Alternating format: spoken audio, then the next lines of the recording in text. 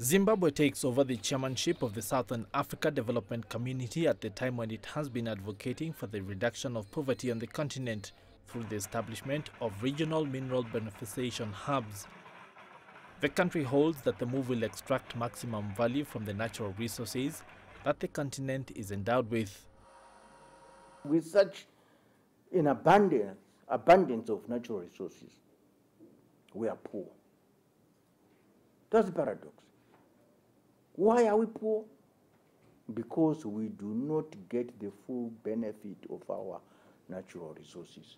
And this is a thrust that we would want to champion not only during President Mugabe's chairmanship of SADC, but to be able to come up with strategies and the programs of action which can continue even after President Mugabe has left the chairmanship of the organization, because this is a critical area.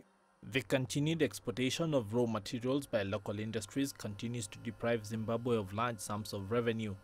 The Zimbabwe government says the country only gets 10% of the value of its natural resource exports. This theme has been selected very, very carefully because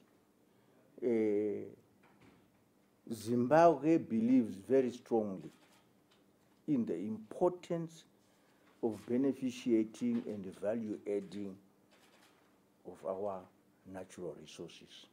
Value addition is critical to the entire SADC and Africa, as it creates wealth for nations and ensures economic growth on the continent.